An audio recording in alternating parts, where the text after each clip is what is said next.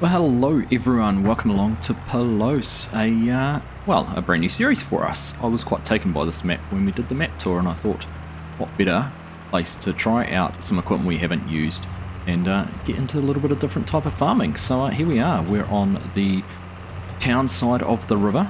We've got a little farm here with a couple of side hill combines running, harvesting some peas. Not yielding the best, I must admit. I haven't even filled up the hoppers yet on the combines. But that's alright, we've got a few fields over here we'll harvest and we'll see exactly how we go. But the premise behind this series, this is called The Tale of Two Farms.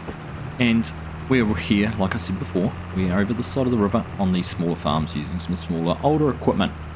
On the other side of the river, up in the bigger hills and the bigger fields, we've actually got some bigger equipment, and that is going to be our second farm. So we're going to be jumping between the two, kind of an episode on each farm. And alternating between them and just getting some work done. This might only be for one season. We might get through harvest this year and then possibly look at maybe jumping into some tillage work, some seeding and things like that. Let's just see if I can get this to start unloading. There we go. Go a little bit faster. I thought I had the cruise control set properly, but 6 miles per hour. In fact, we're on a bad spot. As course play is going to go around at an angle, what I might do, wait for them to get around and then we can do it along that straight edge along the top. But like I said, nice to be able to get in here using Tie-Dye Modding's 6600 series John Deere side hills. Nice little bit of kit actually, and work really well. One thing that's missing now that I've jumped in on this map and looking around at equipment, some really decent size side hill combines would be fantastic. I've been looking at some images of harvesting in Palouse, and some of the images with the side hills are pretty fantastic, pretty incredible to see where some of this equipment works. So looking forward to getting over the other side into some of that terrain and land and seeing how the gear we've got works. Anyhow, just looking at these guys, I think they've sorted themselves out, and we'll let them carry on harvesting.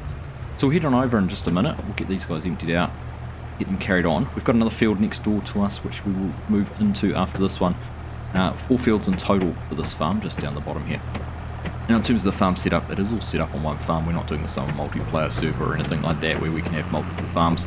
We are just running this all as a single farm, so any income or anything like that isn't going to be split, it's just going to be shared across the two. But that's not the aim. The aim is to try some different things out and just have a little bit of fun. We'll get this guy unloaded, we'll get the other combine unloaded, and him moving on. Not going to take too long to get the field finished off. This is the last of the 3 headland passes, and then we'll go have a look at this farm, check out the equipment, I'll show you the map, and you can see exactly where we're set up and what we have, and we'll go from there. In the right spot, just about.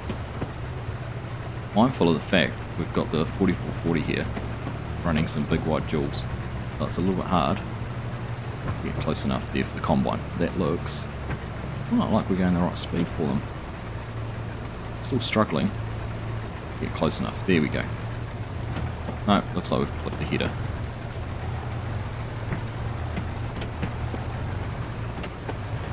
Let me get turned out of that.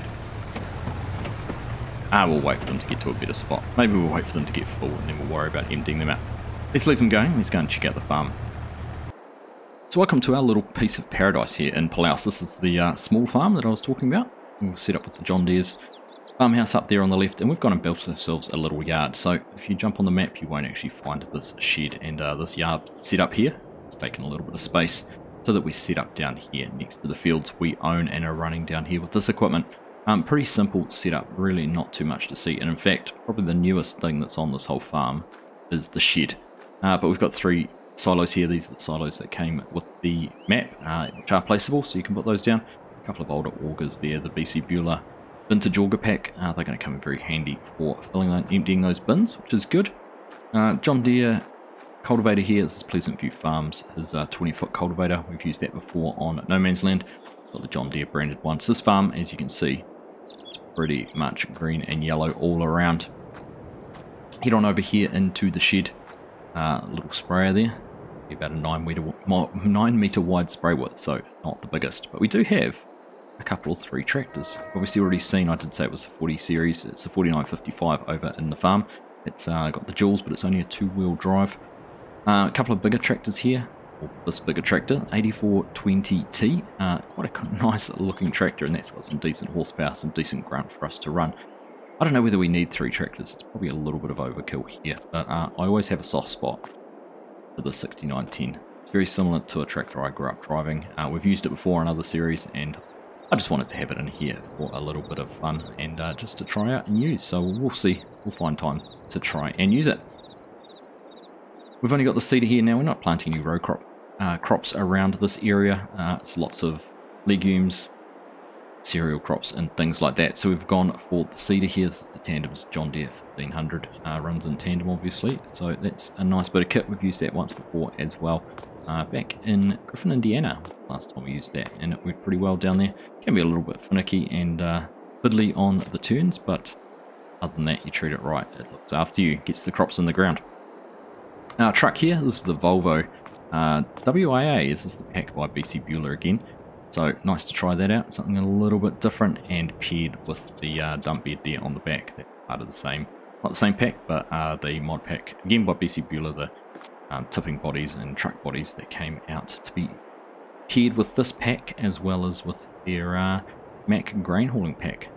I'm just trying to think if there's anything else to see. That's about it down here on the farm. Not a huge amount of anything, really. That's what we need to be able to get the jobs done. We'll take a look at the map and I'll show you what we're working with and give you a little bit of an idea on the rest of the farm, but we'll take a look at that in the next episode to see how the main farm is set up and what equipment we have up there. If you haven't already checked out my map tour of this, go and have a look. I think it's a pretty cool little map, a little bit different to what we've seen from Camil before, much smaller than his larger maps, obviously, that he's done previously. But for this farm, we're set up right up here in the top right corner, in the back of town, opposite the animal dealer. There's 4 fields around here, so field 18, where we've started off with our harvest. We've got the lentils and both those fields. Have a look there with the crop types, lentils there. So these 2 fields have both got lentils ready to harvest. Looks like our coarse blade combines might have a little bit of an issue, so I have to go over and sort those out. And we've also got these other 2 fields in here, 12 and 13, which both have peas in them. So it's nice, a couple of crops I have not tried. It'd be nice to give those a go. And then over the other side, just to see there, got the main farmyard set up here with all our equipment you can see on the map. And then some crops that are all ready to go as well. I've got flax in and around the yard, some peas in either side, a whole lot of lentils over the other side, and then some wheat stretching through this belt of fields here. So it's going to be great to get in. And as you'd expect, we're going to be harvesting this much area. We have quite a significant amount of equipment, but like I said, save that for the next episode. So I think, having seen the farm, having seen things and how they are all set up and running, we'll carry on with the combining. We'll go and get those 2 combines sorted out, get them moving again, get that field finished, and then we'll head on into the next one. We finally managed to get these to unload. It's a bit of a tricky little trigger pick up, quite hard to do on the move, and I think the side hill doesn't help. I think when you're uphill of the auger, the angle of the trigger might not be quite the best to pick up, but we are getting it unloaded, which is good. It wasn't close to full though. We probably could have let them carry on and get finished without having to unload either of the combines, but we're here, we might as well do it, make ourselves useful. But yeah, this has gone pretty well. This field just about done, and we'll be able to scoot across the edge. Now, there is a field entrance just on the other side of the animal dealer. Get down into there, but seeing we're in the field already, I don't think there's any harm in scooting across the grass to go and get into there. So I think about empty here. Just ignore where the header is in relation to our front tyre. That can slip back a little bit, so just get this back into a spot where it's not an issue, and we'll leave them to go. There we go. Looks like they're empty, so not too bad. 6,600 litres so far. Not a huge amount of lentils that we're getting off this field, but it's all the same. And obviously we have the opportunity to try and make it more productive when we do things ourselves and get everything set up nicely. We do have precision farming on the map, so bear that in mind when we are preparing our crops and everything like that. And there you go, you can just see these fields. Lots of loamy sand up in here, very little bit of sandy loam down here in the edge of this, but no silty clay, which is good. And as I said in my map tour, very little silty clay across the whole map in general, which is very nice, and lots of the sandy loam, which is one of the most productive soil types, so that's pretty impressive. Pleased to see all of that. We can't be too far away from being finished. This could just about be the last pass of that combine. Just wait and see if they stop when they get to the end here or turn around. No, it does look like that is the last pass for them. So what we're going to do is going to go and jump in there and tidy up these field corners. Two upturned, a little bit of crop mist, so we'll tidy those up, and then we'll take this one over to set up the course play.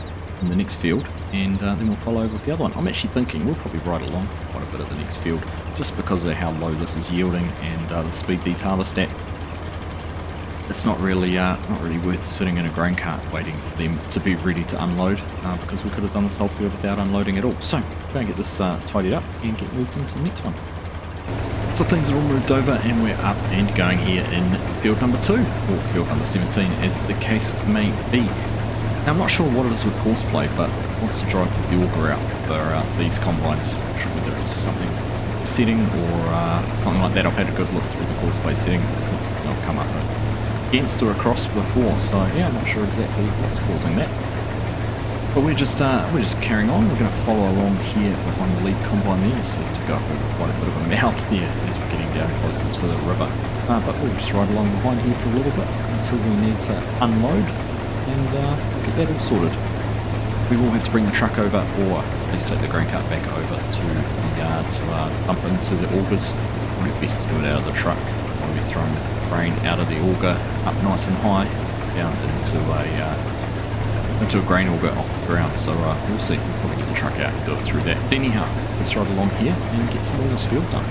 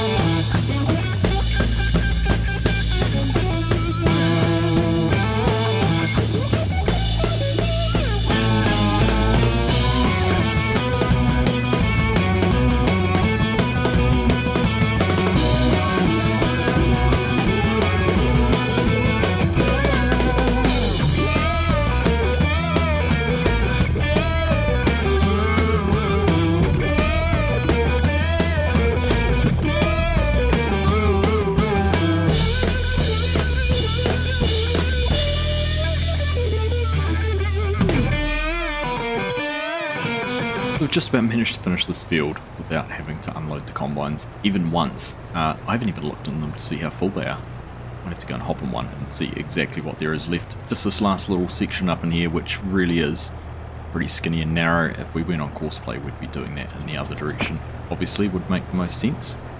Let's just hop over there. Let's jump into this back combine and see how full it is. Still only 71%, so yeah, we could have carried them going for a lot longer.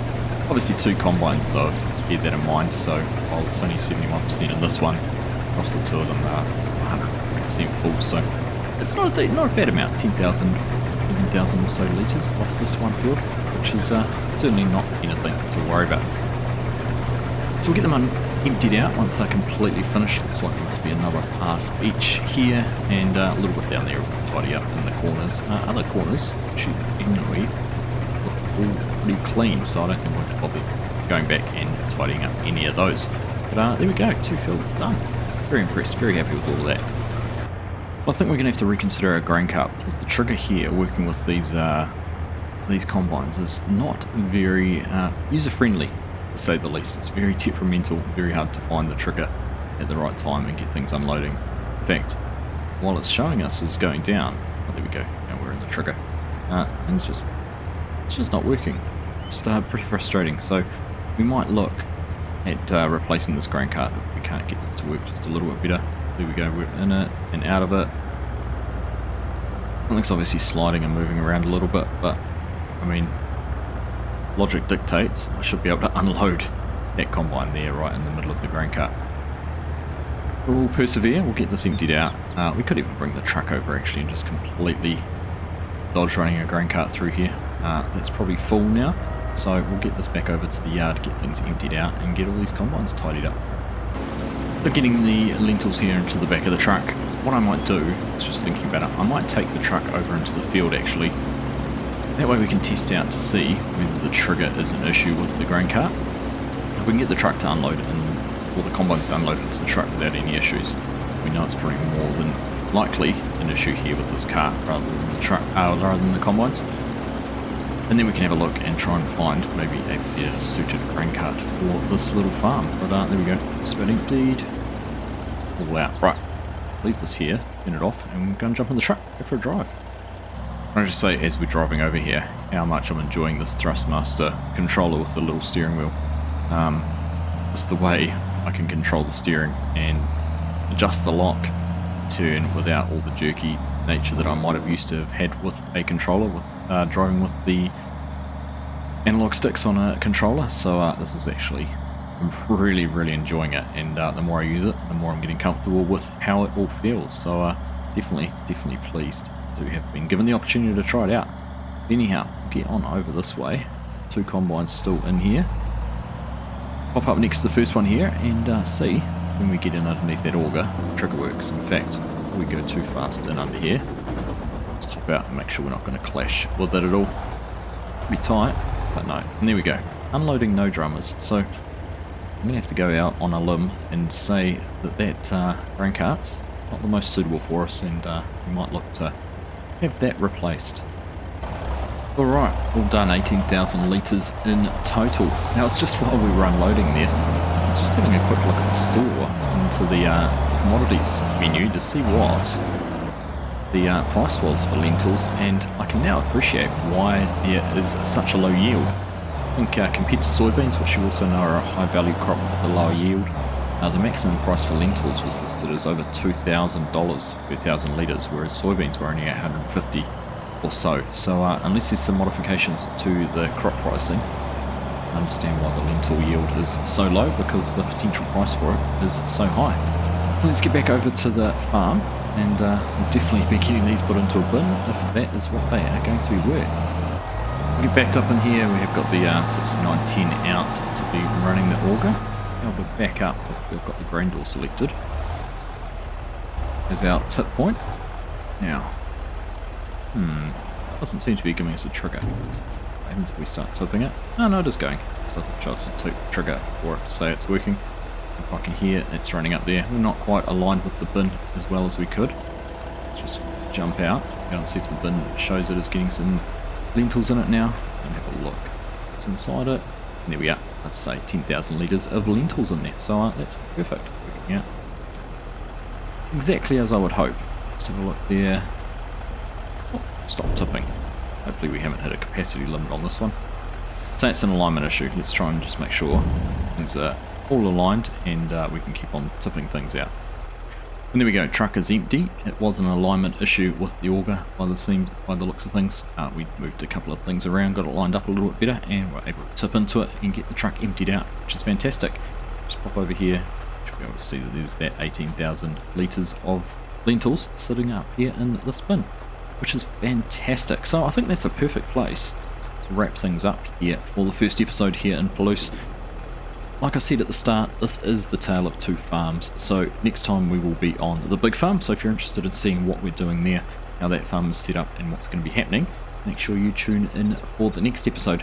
I hope you've enjoyed this one though. It's a lot of fun using that older equipment and just having a little bit of fun with that. So, as always, thank you all very much for watching. I hope you've enjoyed that, and I'll catch you in the next one.